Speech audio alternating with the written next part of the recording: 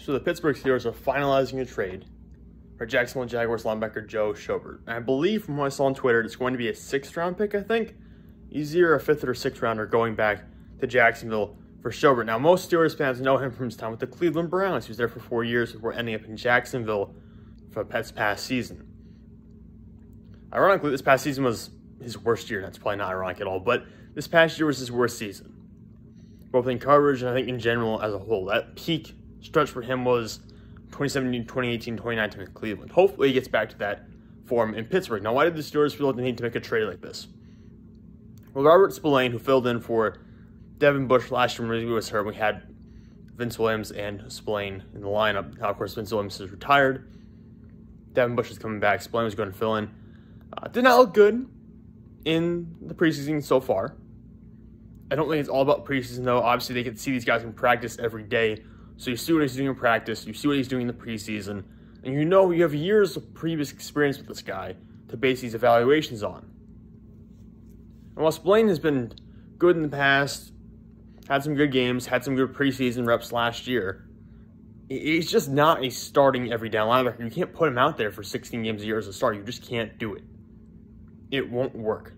It will work in short stretches. It won't work in extended stretches. Now, granted, Spillane had a very good year this past season filling in for Devin Bush when he got hurt, but he wasn't dominant, and he also had his own injury issues. I think that putting him in full-time as a starter would be a mistake, and someone like Joe Schobert has had high-level seasons in the past, who's been a Pro Bowler in the past, who has, of course, struggled at times in coverage this past season mostly, but has also been elite in coverage going back to, of course, 2018.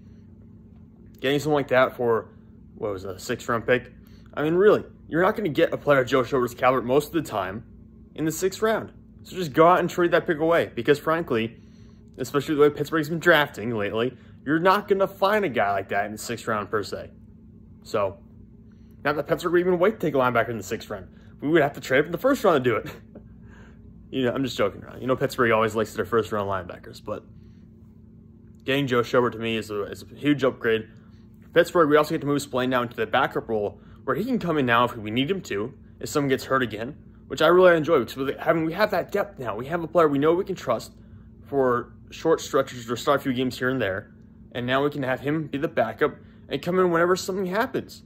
So that's great security to have a guy in Spillane who we know can do stuff, like I said, in short stretches or for a few snaps a game, have him on the bench, be able to come in and play him if someone gets hurt, especially someone like Devin Bush at this point who's dealt with a significant injury now coming back from that. You have to enjoy having that depth around there. It adds an extra layer of security. And for Pittsburgh, you need that because once you have guys go down like we did last year, where we had a bunch of guys go down last year, after that season, you should learn your lesson. You need to have that. You should learn your lesson. You should have that depth ready to go, and now we do. And it was for a very low cost at this point. So I think that's a great move by Pittsburgh to be able to add in a player who's been a high-level guy in the past, possibly been a top 10 linebacker in the past. Bring him in now, and we'll see if we can get him back to that top 10 level. Hopefully we can. He brought up a good point. He gets to play behind a dominant defensive line in Pittsburgh right now. Guys like T.J. Watt, Cam Hayward, Tyson Olulu, Stephon Tuitt. And I have a lot of faith right now that that other linebacker spot is going to work out pretty well. We got Ingram there.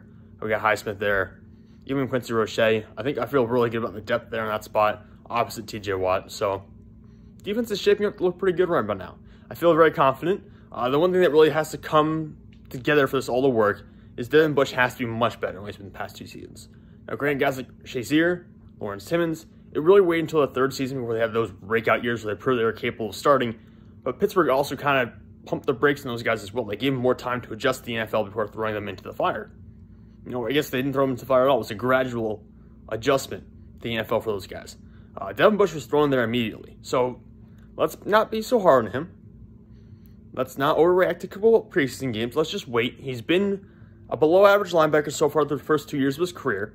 That's not an overstatement. He's been below average. It's pretty easy to see. No matter, you can point to the tackle data and say, oh, look at all the tackles. Tackle data is not conducive to explaining how well a player played. You can give up a 15-yard run and tackle the guy from behind it. It still goes in as one tackle, So Devin Bush, to me, has been slightly below average linebacker so far during his career in the NFL. But, again, we've had Steelers linebackers who turned the corner during that 3rd season in the past. I think Devin Bush is certainly capable of that. And really, we've seen him for, really a year and a half, not even, because of the injury this past season. So let's be patient here, guys. Devin Bush has time to develop. He's going to have a great defensive front ahead of him. He's going to have a veteran linebacker as a former Pro Bowler next to him.